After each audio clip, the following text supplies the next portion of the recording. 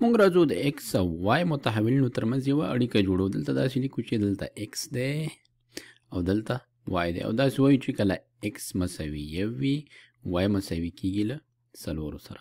همدارنګه که ایکس مساوي دوه شي وای مساوي کېږي اتو سره، او که ایکس مساوي درې شي وای مساوي کېږي له دولسو سره. نو اوس به تاسې کیدای شي دا وپېژنئ چې دا د دوی ترمنځ د اړیکه څه شی ده، د تناسب اړیکه ده. او د تناسب اړیکه څه ته وایي؟ تناسب اړیکه دې ته وایي چې کله د دوو متحولینو ترمنځ نسبت همیشه ثابت وي. نو که چیرې زه داسې ووایم چې وای پر ایکس نسبت ته وګورم، نو دلته وای پر ایکس مساوي کېږي دلته څلور پر یو، همدارنګه اته پر دوه دا مساوي کېږي له څلورو سره، همدارنګه 12 پر دوه دا هم مساوي کېږي له څلورو سره. نو وای پر ایکس نسبت څو دی؟ مساوي له څلورو سره دی. بلکې ځکه دلته یو بل کالم جوړ کړم او دلته ولیکم چې وای پر ایکس نسبت وښیم، نو دلته به شي وای پر ایکس مساوي څلور پر یو، کوم چې مساوي دی له څلورو سره. همدارنګه اته پر دوه به شي دلته اته پر دوه دا بیرته مساوي کېږي له څلورو سره، او 12 پر درې دا مساوي کېږي له څلورو سره. او موږ دغه معلومات کارولی شو تر څو دغه د وای او ایکس ترمنځ چې کومه اړیکه ده دا د یوې معادلې په شکل وښیو. په څو طریقو د معادلو په شکل ښودل کېدای شي. دلته خپل هم دا خپله یوه معادله ده. نو که چیرې زه دا داسې کومه چې دواړه خوا په ایکس کې ضرب کومه دلته او دلته، دا ایکس به د ایکس سره ختم شي، نو وای به مساوي شي څه سره؟ وای مساوي کېږي له څلور ایکس سره. او دا رابطه موږ دلته لیدلی شو، ایکس یو شو وای څلور کېږي، ایکس دوه شو وای اته کېږي. دا دلته هم ضرب څلور شوی، دلته هم ضرب څلور، او دلته هم ایکس ضرب څو شوی؟ ضرب څلور شوی دی. نو دا ترېنه لاسته راغلی. نو ځکه موږ وایو چې څلور دلته څه شی دی؟ دې ته موږ وایو د تناسب ثابت. څلور دلته د تناسب ثابت دی. او کله کله مونږ دغه د تناسب ثابت ته د نسبت قیمت هم ویلی شو.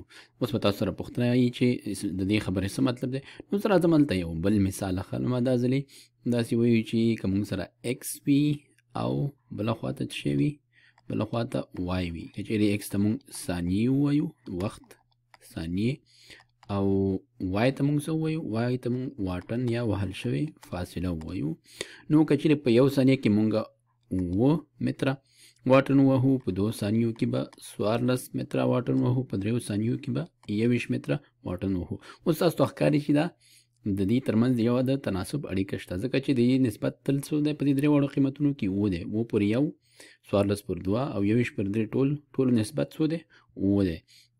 نو اوس که چیرې زه راشم او دا د دې د نسبت په شکل ولیکم، یعنې وای پر ایکس په شکل ولیکم، دا به مساوي شي دلته به اوس د دې قیمتونه د واحدونو سره لیکم. نو وای پر ایکس به مساوي شي 9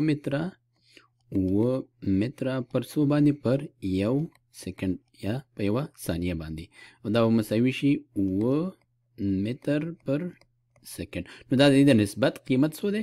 د دې دواړو واحدونو د نسبت قیمت دی 9.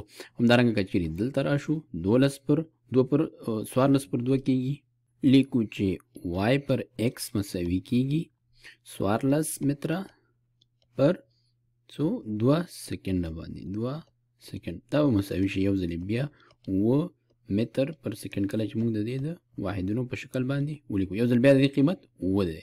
نو ځکه دلته اوس موږ دغه 9 ته کوم چې د تناسب ثابت دی، دې ته موږ وویل چې کله کله دې ته موږ څه وایو؟ د نسبت قیمت ورته وایو. دلته مساوي شو له 9 سره. نو په عمومي توګه کله چې موږ سره یو د تناسب اړیکه وي، دا موږ په 2 شکلونو باندې ښودلی شو. یو دا چې موږ د نسبت په شکل وښیو، وای پر ایکس مساوي کېږي له څه سره؟ له کې سره. دا یو حالت دی چېرته چې کې یو د تناسب ثابت دی، لکه دلته د کې قیمت 4 و، همدارنګه دلته د کې قیمت 9. او یا دا چې موږ کولی شو دې کې لږ څه تغییر راولو، الجبر عملیه پې یو څه عملي کو او دواړه خواوې په ایکس باندې وشو، دا به مساوي شي وای مساوي کېږي کې ایکس سره، چېرته چې کې یو ځل بیا څه شی دی؟ د تناسب ثابت دی. نو د تناسب اړیکه چې ده دا یو ډېره ساده مفهوم دی، کوم چې موږ ورسره ډېر زیات په الجبر او ریاضیاتو کې مخامخ کېږو.